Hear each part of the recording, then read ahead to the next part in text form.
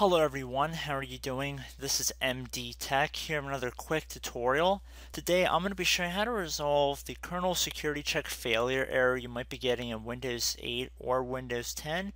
Specifically, the big thing that this issue is caused by is having a faulty display driver installed in your computer.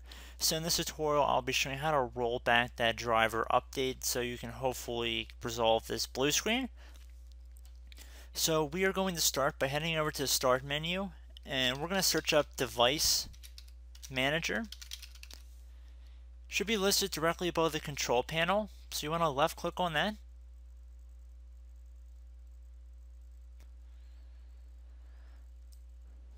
Left click on the little drop down arrow next to Display Adapters, and then whichever display adapter is listed here, right click on it.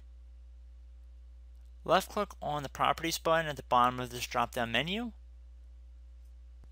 Left click on the Driver tab at the top, and then select Rollback Driver.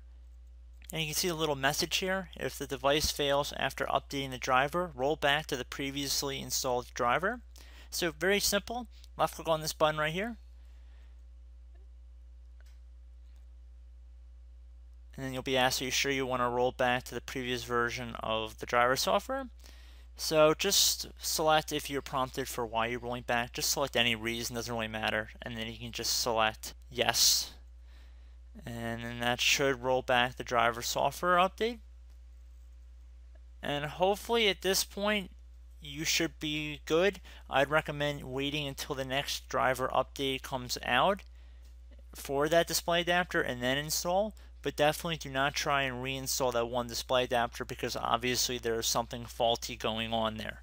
So I hope this brief tutorial helped you guys out, and I will catch you in the next tutorial. Goodbye.